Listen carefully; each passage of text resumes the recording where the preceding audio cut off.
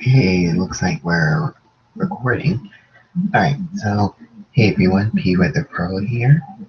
Now, before we get started, I do have a confession to make. I did try my best to fix Microsoft, but what happened was that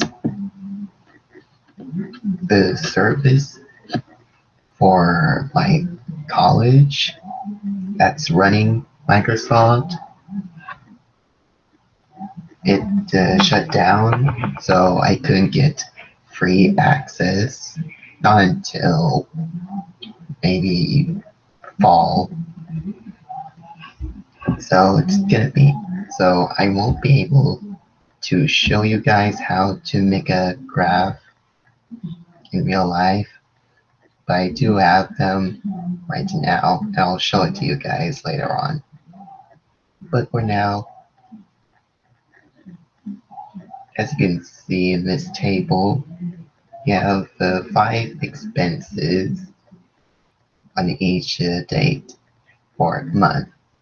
And these numbers seem to be all jumbled up and confusing. And of course, you have the total at the bottom. So what we need to do is to organize these numbers. So how are you going to do that? Simple. Making a graph. Now, if you haven't seen my last video, and now is the best time to pause this video and look back at the previous one. So it seems that you have looked back at the last video and seen how graphs look like. So as you can see are the 5 expenses. So what we have here over there is what they call a key. Now it's not like a keychain or car key. The key is like what kind of objects they are. So for instance, expense 1 is probably purple-ish, expense 2 cyan, expense 3 orange, expense 4 magenta, and expense 5 red. So let's look at January. So expense 1 there's $33, expense 2 $238, expense 3 $110, expense 4 $426, and expense 5 $54. And the total is $861. So up top you have a bar graph. Now a bar graph is more likely to figure out which one of these expenses have the highest to the least, the lowest.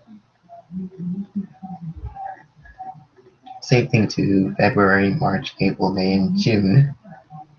Now, of course, there aren't any in July, August, September, October, and November, probably because of some kind of holiday or something like that. And we have December.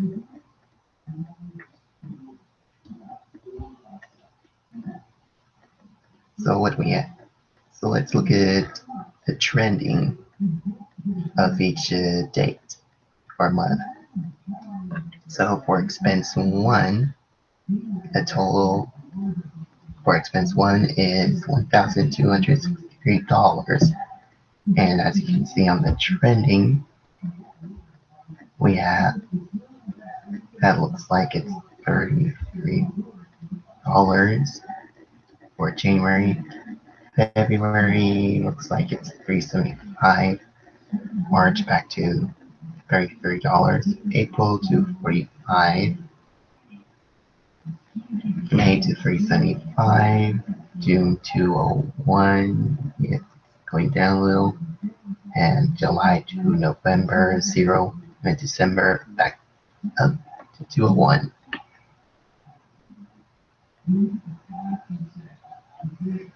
So the trending is similar to the line graph. It's probably for analyzing the data annually or daily, monthly, or weekly, and find out if it's increasing or decreasing.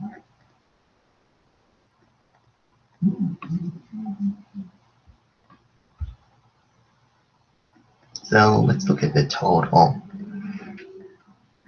for January and February. It's $861. March is $574. April 817. May 977. June 1049. And July to November 0. December 1049. And the total is 6,118. That's a lot of money. So what we have here is a pie graph, or you could call it a circle graph, and they represent the total amount of dollars for expenses annually. And down here are the differences, the difference of each expenses.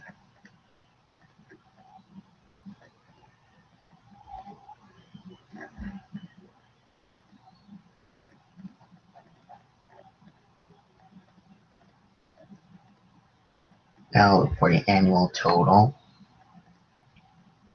By the way, if you're hearing the background noise from outside of my room, that's probably my parents watching TV, and my sister's cooking. Well, not cooking, just making breakfast for my parents. It's Sunday, Sabbath day, so yeah, no big deal. So, as I was saying, the annual total of each month are representing the totals. And as you can see, June and December have the most, and March has the least. Well, actually, November, October, September, August, and July have the least. Didn't realize that. Sorry about that. And of course, you have the key for each of the months. Now, the difference of expenses, that's probably,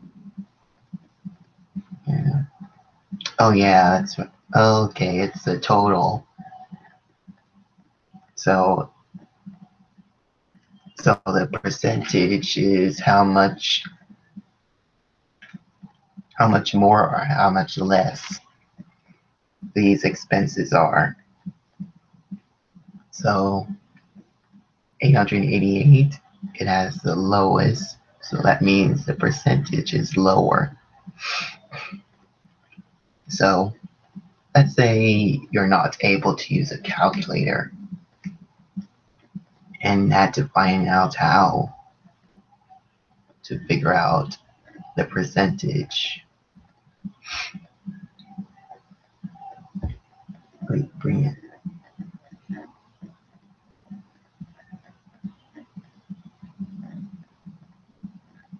We pull out OneNote right here. Can you guys see it? No, you can't. Give me a sec. Alright, quick edit there. Sorry about that. It seems like you might do need a calculator. But, yeah, these numbers seems a bit too complicated. So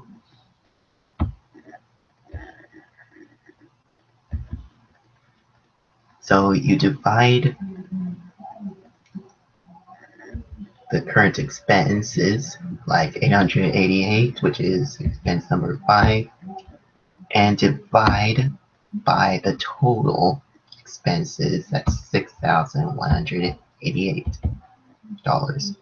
And that equals 14.3, 14, about 14.4%.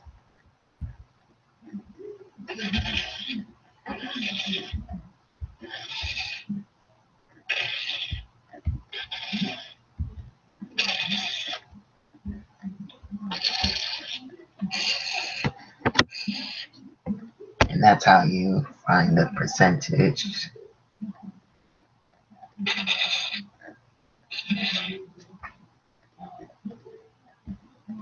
It's really straightforward, but as long as you know the arithmetics and the business style of charting graphs, all kinds of them, and tables as well, and you can get a hang of it while using Microsoft Excel. And again, I do apologize for not showing you guys how to make Microsoft Excel. Something went wrong with my Microsoft Office free access, but yeah, I do apologize for that. Now, before I go, I did say that there's a quick update. Now, let me see. First off, I do have a VIP customer from my college, and he needs my help on Precalculus, and I'm actually honored to help him very well. So what I could do is make some videos of Precalculus and trigonometry, and maybe some algebra for you guys as well. And hopefully it's a great success for him. And I do wish him luck, lots of luck. So